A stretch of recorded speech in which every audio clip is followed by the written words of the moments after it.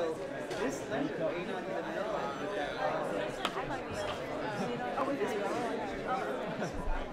that connect that now to the story I was telling you last time about the monetary transmission mechanism, because that's what I was telling you last time.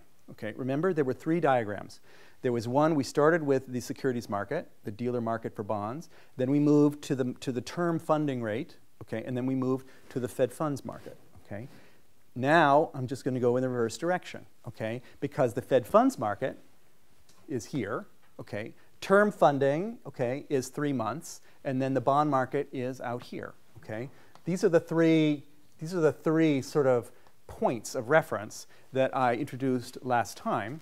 Let me just refresh your memory about what those things look like, okay?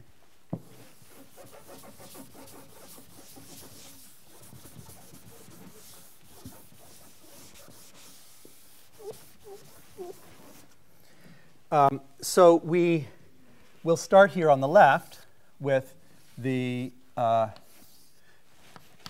Fed funds market. And you'll remember that we were talking about a kind of outside spread that was set by the central bank, that we have the interest on excess reserves and the discount rate as the outside spread, and that there is a upward sloping sort of bid-ask kind of line here. So this is an interest rate here, but it's an overnight interest rate, let's say, overnight interest rate. I notice in my notes that I put on the horizontal axis here liquidity risk when I taught this on Monday.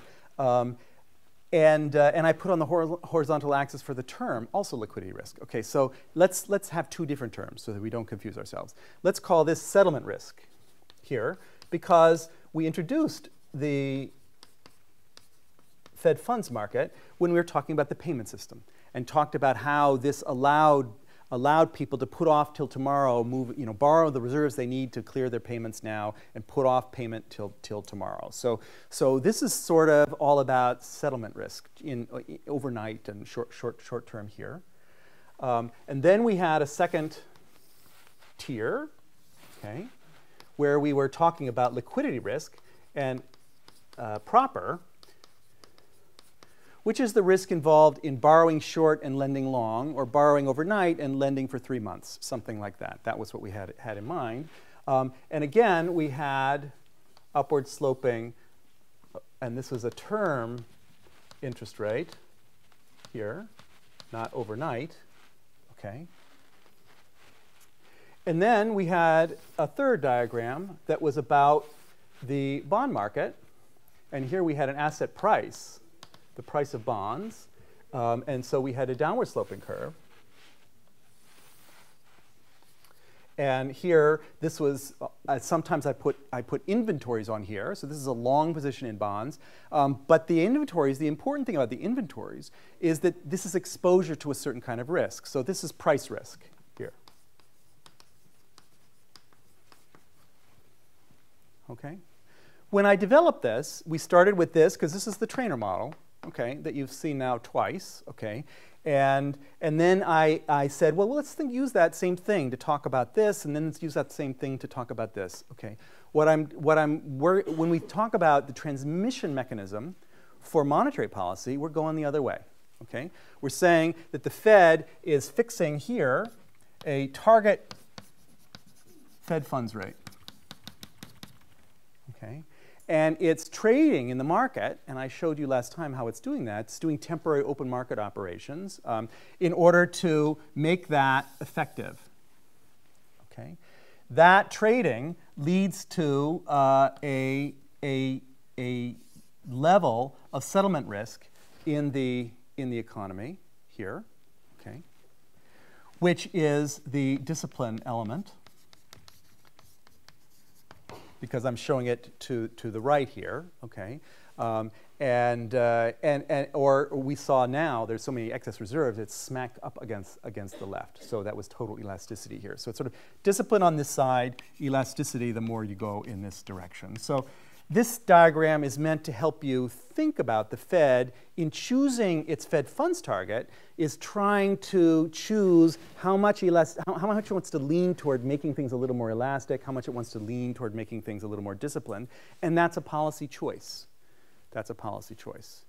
The same interest rate is going to cause elasticity in some circumstances and discipline in other circumstances. So this is very much responding to the conditions of the market, but this is a way of understanding what the Fed is doing when it's picking a Fed funds rate that is connected to our understanding of the microstructure of the market and isn't just, you know, an algebraic equation there that doesn't seem to really connect to the reality of institutions. This then gets transmitted, okay, because remember here there's a certain amount of liquidity risk here to a term rate, to a 3-month rate or something, which is the spread between the 3-month rate and the Fed funds rate, okay, and it gets transmitted also to a certain amount of price risk. Here, inventories, I'm showing long bond holdings because the dealers tend to hold long bonds. And so the argument I would make here, so let's just do a little spread around that, okay, is that if the Fed wants to move the Fed funds rate around, what it does is it shifts the target, and that also shifts the discount rate because that's a spread above, and it's going to shift this. So it's moving all of this. That makes, if it raises the Fed funds rate, that narrows the gap between Fed funds and the term rate, which the dealers aren't happy with. Okay, so they raise their term interest rate, so that pushes upward pressure on the term interest rate. That makes funding more expensive, so bond dealers here don't want to quite hold as large inventories, and so that puts downward pressure on bond prices. So the story I'm telling here is about a transmission mechanism from the overnight Fed funds rate to the term interest rate to asset prices, okay? And those asset prices then influence the price of loans because mortgage-backed securities are in fact bonds and so forth. And so the transmission to the real economy comes through the price of money here, okay, and the price of capital here, the money market and the capital market here. This, I think, is a clear, clean story about monetary transmission that doesn't involve talking about institutions that no longer exist, okay? Like banks that are making multiples of their reserves, you know, the money multiplier idea, stuff like this. This stuff just does not connect up with the reality in modern financial markets. And so many people in finance even say because as I told you, in finance theory and asset pricing theory, often abstract from liquidity in the first place, and they just say, well, so there should be no monetary theory, okay? And I'm saying there should be monetary theory. It just should be focusing on how the money market works, okay? Not on bank lending channel or something like that, okay? That this channel works instantaneously. You know, because it doesn't require anyone to expand lending or anything, because it's arbitrage relationships in securities markets. Okay, so these things move. You move this. You're going to move the term interest rate. You're going to move this price. You may not move it exactly the way you want, because there's a market out there that's watching what you're doing and also anticipating what comes next and all of that. Okay, but this is a transmission mechanism that I think you can hang your hat on for the modern economy, in which there is deregulated banking and so forth. So monetary policy does matter, okay, in the modern world, despite all that deregulation. I'm not going to tell you what monetary policy should be doing, you know, what we should be doing with this, because I don't really know. This is what we have to rethink. You know, the whole profession walked down this road, and it's not clear that this is the right way to think about what the Fed should be doing anymore. Okay, but we're still using that because it's what we have. Okay, and what I'm emphasizing in this class is let's just understand when we talk about the Fed changing the Fed funds rate, what are we imagining? How are we imagining that is going to influence the real economy or the price level or something? And this is the first step here that I want to get you to see.